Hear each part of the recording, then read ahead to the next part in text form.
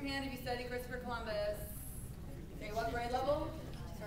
About fifth grade. Fifth grade as well. So that's the same. So it's really very in the social studies textbook. Christopher Columbus sailed the ocean blue in 1492, and it's pretty much the same story. And to be able to bring a global perspective that maybe Christopher Columbus might not be celebrated as a hero in all the cultures, that was really what the fifth grade teachers and we wanted the students to acknowledge or just to become aware of. So instead of just learning from the textbook, we decided that we are going to create a survey, place that on the classroom log, and ask people from around the world to just take a few moments to complete that survey. Do you think where you live was one of the questions, and the students were the ones who formulated those questions. They had a multiple choice question. Do you feel that Christopher Columbus was a hero, a villain, or a victim? And then they were asking to explain that answer.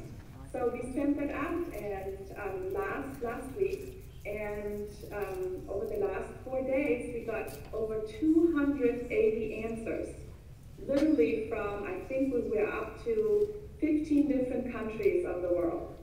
And just to be able to take the data that is collected in that survey and evaluate it and analyze it, math is coming.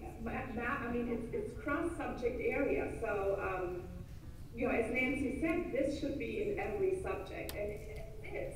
And the students are now taking what they're learning, and they are converting it into different ways. Some of the students are recording a song. Some of the students are doing a play. And then we also started contacting people in South America, and we're Skyping with them. The students are interviewing them. What are they teaching in their textbook? What are they learning in their schools? And what is their perspective of that historic figure? So this is taking. No, I was going to say, just so you know, one of those surveys was filled out by Janet Hale in Tucson, Arizona. Yay! Go ahead, finish up and wrap up, and I want to ask you one other quick question before you have to go and they have to take their break. Okay. Well, that's to ask. The kids are excited. They're involved. We're actually taking it a step further this year as well. That we are giving the students the responsibility of making those global communication. They're the coordinators. And this is something, usually in the years before, I was the one, or the classroom teacher, who was making those connections. We're still making the initial connection, but then we're handing it over to the students. They're the ones who are emailing the experts or the classes that we're going to be Skyping with. They're the ones dealing with the time zone issues and coordinating it and coming up that we are going to be talking to this person, that each one of them has different jobs during those Skype calls. So it's really a collaborative effort, and the kids are excited, they're engaged, they're motivated, they can't wait for the next time that we're Skyping in another person or another class. Okay, just real quickly, Sylvia, I'm just going to be talking to the audience for a second. Did you see from that experience that you just shared about Flat Stanley, which is, again, first grade, kindergarten, second grade, and then about Christopher Columbus, which again would be more your fifth grade or your sixth grade. I just have a quick question to all of you. Were the 4 C's involved? Yeah. Yes, there was critical thinking, there was problem solving, there is communication, and there is collaboration. Those are, to me, those 4 key components. If you really know you're upgrading, because remember, you heard Sylvia say Flat Stanley's been around. We've all been doing Flat Stanley, but we could just upgrade and have those 4 components added in, and we'll look at the different level we are with student engagement.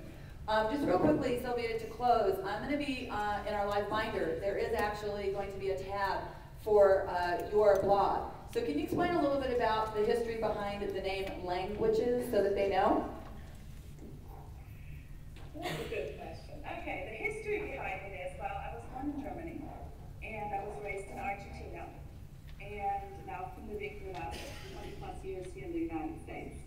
So in Germany,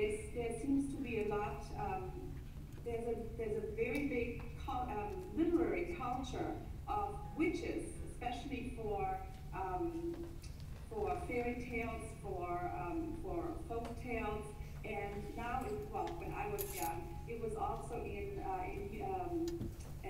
adolescent literature, and it's always the good witches, and so it somehow stuck with me, and when I moved to the United States, it just seemed, I just dreamt one night I'm going to start a website called Languages.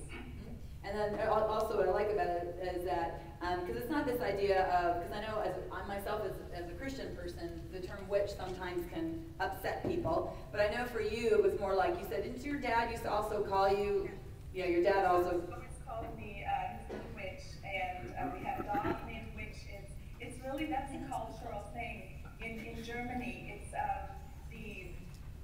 like I said, they're part of the literature, and they're always the smart ones, the good ones, the ones that are willing to help and to do magic to the good.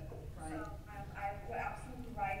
Once I moved here to the United States, that was a cultural difference that I found. And but again, with the languages, for me, it was a play on the languages that I speak and that are part of me. Right. So that's how it came. Well, we love you, and we thank you so much for taking your time. A round of applause for Silvia. Thank you so much, Silvia. Have a great rest of the day. Bye-bye.